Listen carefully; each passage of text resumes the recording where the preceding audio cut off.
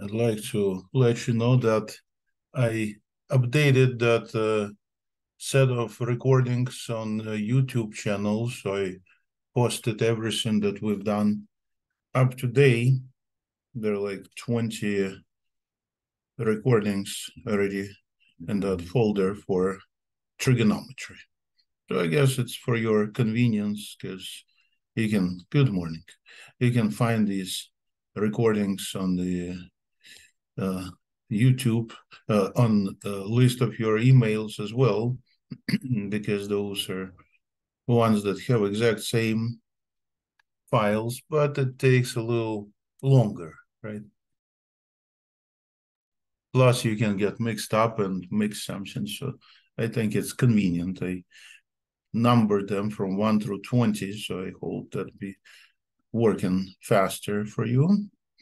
And I'm doing more recordings. I'm doing one today, so all of those will be added later in a couple of weeks or so by the end of semester. So today's plan is to solve triangle and then to finish up with this little chapter 8, because there's only one more section left for us to consider. So let me solve triangle. Let's say if I look at the exercise number 30, for example, if you tried something that you want me to help you with, just let me know. So there are 3 sides. Looks like the longest seem to be here. That's going to be C, which is 6. Again, I'm looking at the exercise number 30. Then there are 2 other sides. A is 4 and B is 3. So we're going to need to solve for the remaining angles. So I guess I'm going to have to use the statement of law of cosines that was b squared plus c squared minus 2 times b times c. So always the same angles, and then cosine of a also present. So whenever you have side A, then you can find the angle A. And to find the angle A, I can isolate this cosine statement. So I'm going to have sum of b squared and c squared. And then I'm going to bring the a squared over to the other side. And then I'll divide this by 2bc, right? And that's how we're going to get a value for cosine. And to get the actual angle A, I'm going to use arc cosine, right? Arc cosine of this expression, and the expression is here above, so I could just plug numbers in. So for B, I have 3. For C, I have 6. And then I subtract a squared, which is 4 squared, divided by 2 times b times c, 2 times 3 times 6. So that's for the a. Then I can analogously find the angle B using, again, arc cosine, but now we're going to have to utilize other 2 angles, not B, but A and C with squares, and then subtract A squared, so that, B squared, because I'm looking at the angle B. So it will go with a minus, and then divide by 2 times A times C. And again, I'm going to utilize these numbers given, put them in a calculator. Notice that these numbers will be nice to work with because that's what they're given to me. They don't need to be rounded, of course, and that's why it's going to give me a better answer, closer to what I really need here. So I divide by 2 times A times C, which is 2 times 4 times 6.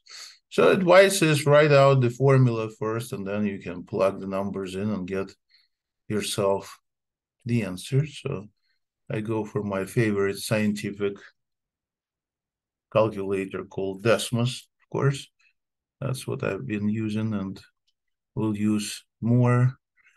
And some people already sign up for some other classes that I might teach, that I will teach in the spring semester. So I will keep using the same calculator. So we need our cosine, right? I think this is the best calculator so far I was able to find for free online. So we gotta put parentheses around numerator so it's divided correctly. So go 3 squared. You could do this in your mind, squared 3 or 6, but I'm just entering them the way they are so you can better see what is going on. But I'm sure you can find your own way to enter things in a calculator. And there's 2 times 3 times 6.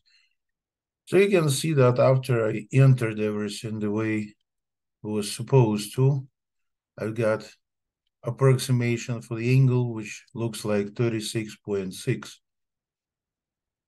approximately. No, 36.3, sorry, should be careful. 0.3 degrees. That's my angle A. 36.3. So angle C and angle B I have to also find. So let's go for B. Now I'm gonna need to slightly change this. So I'm gonna go back, get our cosine and return to main and start entering numerator as a 4 to the second and plus 6 to the second power minus 3 squared. And then you divide this again by 2, 4, and 6 in denominator. Okay, so I found the other angle.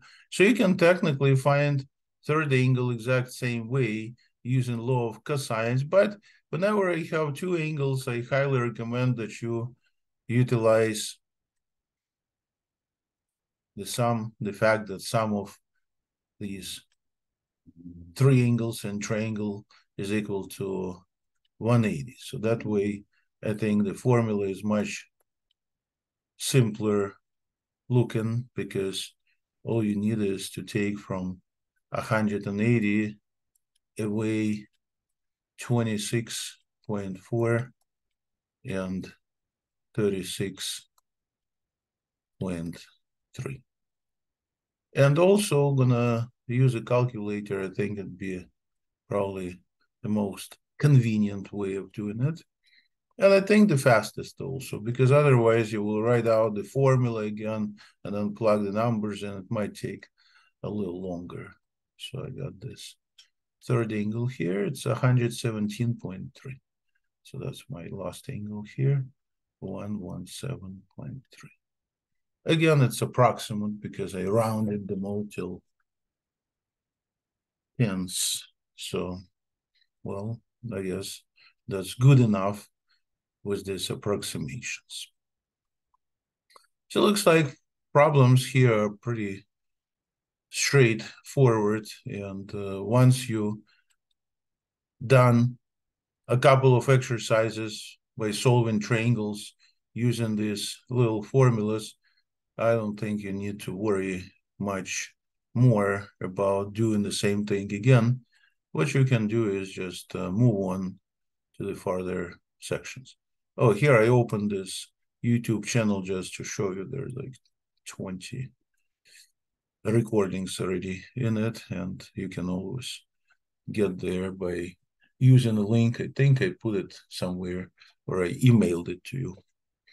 Well, anyways, let me know if you need access to it. I can always share it again.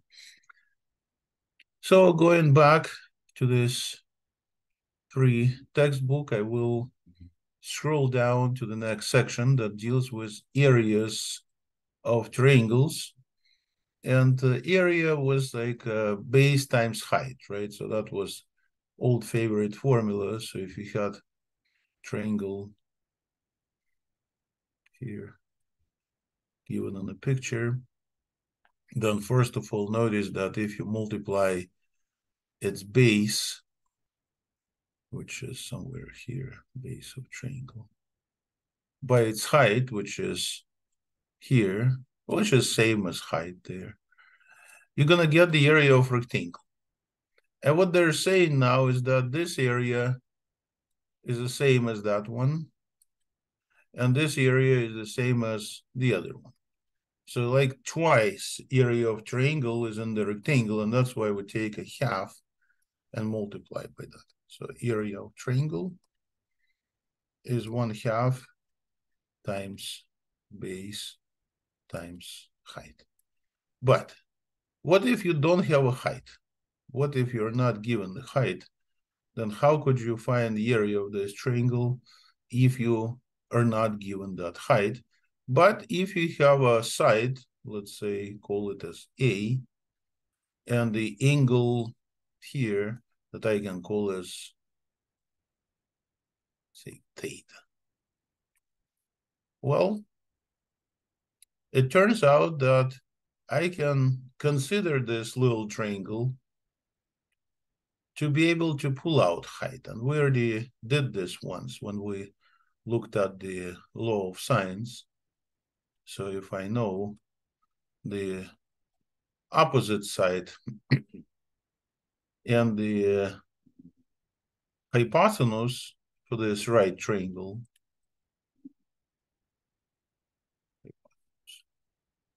I hope you can see that this is opposite. It's kind of hard. I wrote it a little bit unusual way. Opposite, I need to write a little bit more careful. Opposite. Then sine of this angle theta is defined as quotient of opposite over hypotenuse, right? Which is a h over a. And from here, I can pull out the h, just multiply by a both sides. So I can say a times sine of theta is equal to that height. So instead of height, I can put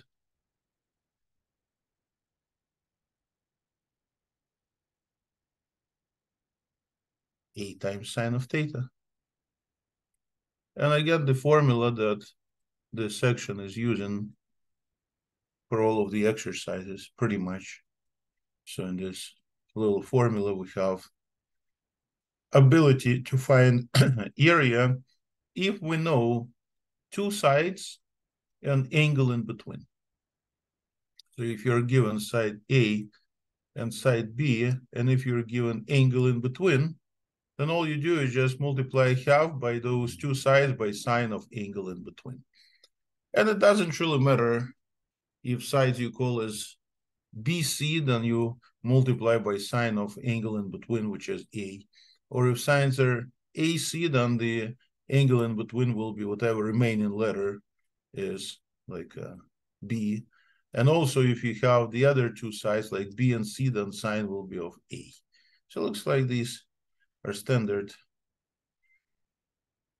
kind of three formulas that we encounter, but it's really one. It says multiply the length of each sides by the sine of angle in between, and you can name those sides any way you like. So I can do one exercise and you can see right away that this is pretty straightforward procedure to find the area if you're given what you need, of course. So here they give me a triangle. I can make a picture of it. So side A is 3. Side B is equal to 4. And angle C in between is 40 degrees. Okay, so they want an area. So let's give them that area, which is going to be, again, 1/2 times side A and side B, and the sine of angle in between, just like that. So Looks like it's just a calculator time. Oh, I better put angle, not 40, but C, right? So the sides and angle always gonna have different letters for them. And when I replace 3 instead of A and 4 instead of B and get sine of C, I say, oh, I can cancel 4 and 1/2. You can, but you still need a calculator because sine of 40, I guess there's not much you can do about, right? That's why I'm gonna go to the scientific calculator once again and give them this nice answer. So 1/2, or I can put 0.5, or if you like, you can go 1/2. So times 3 and times 4, and then multiply this by a sine of 40 degrees. Notice it's all automatically in terms of degrees. So we producing our answers the way we're supposed to. And they say round to nearest 2 decimal places. So you can say it is approximately equal to 3.86, right? And since it's area, sometimes people say square units because it's little squares that people use for the area. It's good to realize that areas we get in terms of little squares or so-called square units, right? So I think all problems in this little section are the same when you have this sides and how about problem number 23? So when you have sides and angle in between, then definitely they are the same. But in exercise 23, you don't have this 3 units, such as angle in between and 2 sides. You just have all 3 sides. So what can be done in order to find the area if you have 3 sides? Well, turns out you just need to find angle in between, and I can utilize, for that matter, the formula I just used in the previous exercise, so-called law of cosines. I can leave it here the way it is. So we produce the formula that enables us to find, let's say, angle A, which is going to be arc cosine. Just look above. B squared plus C squared and minus A squared divided by 2BC, right? So an exercise like 30 or 23, they gave us 3 sides, A, B, and C. So let's get them. A is 5, B is 8. Well, it's not precise. I should have switched to be closer to reality, but it doesn't really matter. Our goal is to be able to find the angle A first.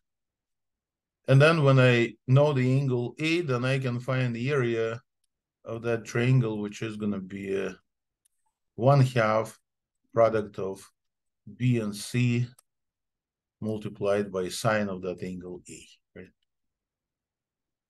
Like say, why A? I want to find angle C. It is up to you. You can find any of these angles. Let's say I started with A, and then I will use it to find my area. So to get A, I'm going to use this formula of law of cosines. So let's plug some numbers in. See, with formulas, it's always very straightforward. That's what you have when you take science classes. Let's say you take physics. It's just formulas and you plug numbers in the formulas. That's why you know how to do one exercise, you know how to do all of them. But they make you memorize formulas for some reason. That's like a specific of some of these classes. But I don't make you memorize any formulas. You can just write them down since we have all the exams in the format of take home. So I have no control over what you're using and what you're memorizing. But it's a good idea to have access to be able to find formulas that you need, because then you just plug things in your calculator. And that's another thing about those science classes. You should have a good calculator like the one that I'm using right now, for example. And with that calculator, I'm sure you will do all calculations correctly, right? So minus 5 squared, and that's a parentheses. So I would say this section is analogous to those science classes where you have formulas that don't look very attractive, but the calculators, they don't care. You just put numbers in, you give yourself the answer. So it looks like there'll be about 33.6 degrees, right? So I found the angle A, first step. And then for the next step, I'm going to use this formula to get the actual answer, to get my area, which is going to be 1/2. Now multiplying sides B and C, so that'd be 8 and 9. And the sine of this 33.6, or if you want, you can get it more accurate if you just don't round, but take this whole thing and enter, but I guess it's fine. So let's do this, 0.5 times 8 and times 9, and then multiply it by the sine of 33.6. So again, classes like physics or engineering classes, or you encounter chemistry classes with lots of formulas, well, they're all pretty much on the same level. You plug numbers in the formula and you get yourself the answer, 19.92 ... and that's your area. So I guess that's not much extra I can say about this section. There is so-called Heron's formula that could have been used instead of this one to calculate, but I don't think it's much shorter, and it just brings you totally different areas, so I just disregard it. So this concludes pretty much the chapter that we worked on for a while, chapter 8. So next time we're gonna start looking at chapter 9. Today, I don't want to give you a quiz. Today, I'd like to ask you to please do student evaluations for this class. You probably noticed that for pretty much all classes you take in our college, at the end of semester, they ask you to do this evaluations, and that's what I guess we should do today. And I'm not going to be present when you do this because that's intimidation of students, they say. So you just want to go to the emails, because I received recently email. I can show you where I found it. It went to my other mailbox, and it's called MDC Student Feedback. So that's the one that you probably also have in your other mailbox. It's called MDC Feedback. I got it on the 7th, so it's been a while. It's been actually a week ago, but it said that the evaluations start like on last Thursday or so, or Friday. So if you can please find that email and click on it, and I'm sure that's gonna bring you to the place where the evaluation for this class is, as well as for your other classes that you're taking this semester, pretty much for all of them. So I'm gonna stop recording and let you find this little